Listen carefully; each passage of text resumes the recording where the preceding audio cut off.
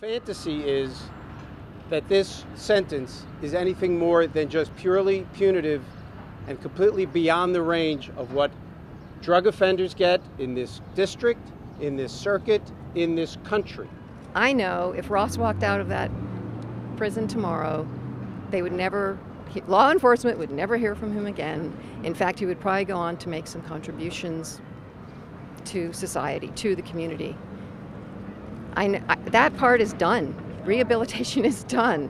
But this is about punishment and making him an example.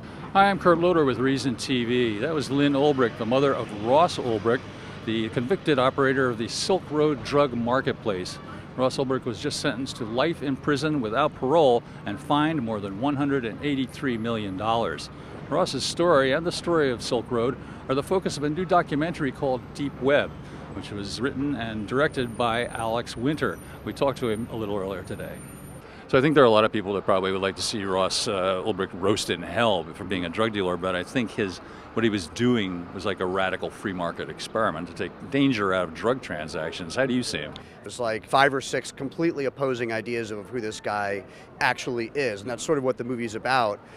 There are absolute ideals behind the Silk Road that are just woven into it, not only from the Judd Pirate Roberts who ran the Silk Road, but from the other primary vendors and architects and moderators of the Silk Road who were very anti-drug war, very technologically agile, and really believed that technology could change policy, kind of the law be damned. It was similar to the sort of Napster mentality, which was, sure, this is beyond the scope of current law, but current law needs to catch up with us, not the other way around, because things need to change. And once you get into drug policy, obviously the implications are much more grave, but also I would say that, the stakes are higher on the other side. There may be a greater need to change that. One of the most disturbing aspects of the case, I think, is how did the FBI get access to the Silk Road servers in Iceland? Mm-hmm. It looks like they just hacked their way in. I mean, what do you think? I think that no matter what the truth turns out to be, maybe it's 100% above board.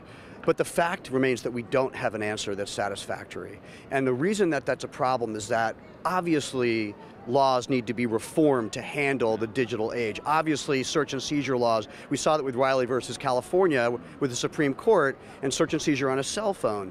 Your digital life, your privacy online matters a great deal. This idea that if you have nothing to hide, you have nothing to fear is it's absurd, frankly. Of course you have something to hide. You don't want people, spreading your medical records around, your children's photographs. I mean, privacy is an inherent part of being a human being. So how law enforcement is allowed to surveil, how the government's allowed to surveil, how law enforcement is allowed to search and seize American property, these are issues that are very important, and reform needs to happen. What has this done to Ross's parents, Lyn and Kirk?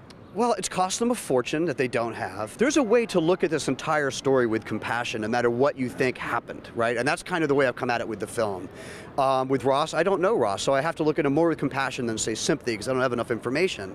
But you can look at it with compassion. It is, no matter how you fall on the story, an immense tragedy. I mean, it is, I think, one of the great tragedies of the digital age. And, what it's doing to this family, I mean, it's destroying, I would argue that they are very strong, thankfully, and they would argue they are not being destroyed, but it is certainly an enormously traumatic continuing experience for that family on a financial and an emotional level. So, it's an immense tragedy. There's no way to look at it in any other way. We caught up with Alex again after the verdict came down. It was really an extraordinary experience, and to watch, watch him get life. Again, I don't know Ross at all, but it was really an emotional thing to witness. What did he say in the court? He apologized for his actions, and it was extremely emotional to watch. It was the first time we'd heard him talk. I mean, he said the essence of his letter. There was no new information that came out today, but to watch human beings in the grip of this was pretty overwhelming emotionally. Okay, well, thank you very much. Alex's documentary, Deep Web, will be airing on the Epix channel at 8 p.m. this Sunday. And for more on this story, log on to reason.com.